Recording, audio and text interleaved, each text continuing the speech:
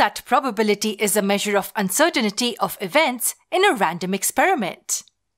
Also, we have established the equivalence between the axiomatic theory and the classical theory of probability in case of equally likely outcomes. Now, we will be talking about an important concept of probability called the conditional probability. So, what is conditional probability? You would have seen a notation like this: P of A vertical bar B. We pronounce this as the conditional probability of A given B.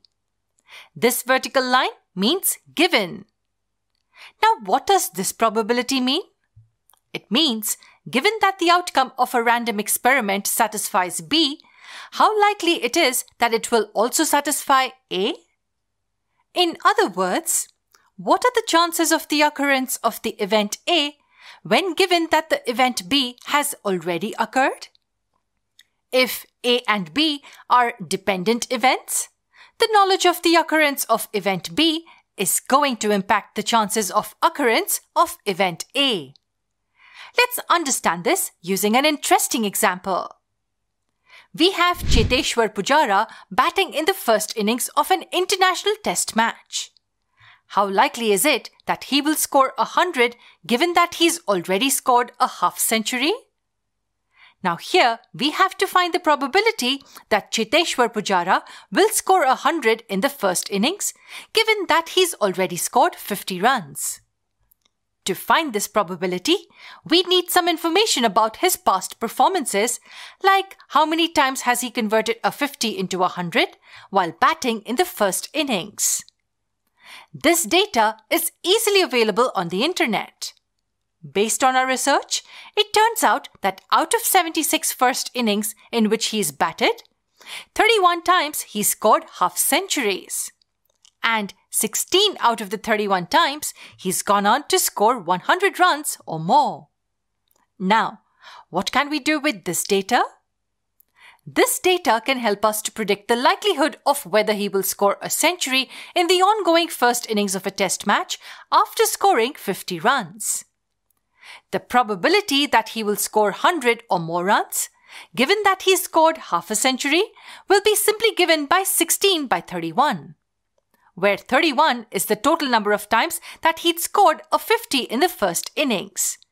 And 16 is the number of times he's converted those 50s into hundreds. The probability is approximately equal to 52%. Now, the probability of Pujara scoring 100 given that he has scored 50 in the first innings is not equal to the probability of Pujara scoring 100 in the first innings. The probability of Pujara scoring 100 in the first innings is given by 16 by 76, which is 21%.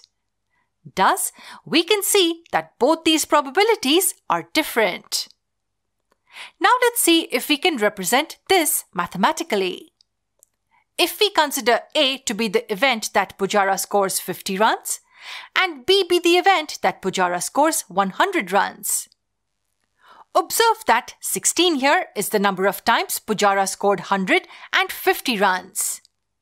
Hence, 16 here is nothing but n of B intersection A. And 31 is simply the number of times he scores a 50. Hence, it is n of A.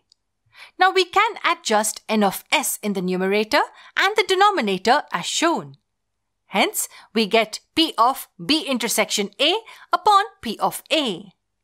So, the probability of B given A is given by this formula. Here, the numerator P of B intersection A is the probability that Pujara scores 150 runs. That is, both the events happening. And the denominator P of A is the probability that Pujara scores 50 runs. Hence, with that, we've seen a practical example of conditional probability. We hope that you've enjoyed this video.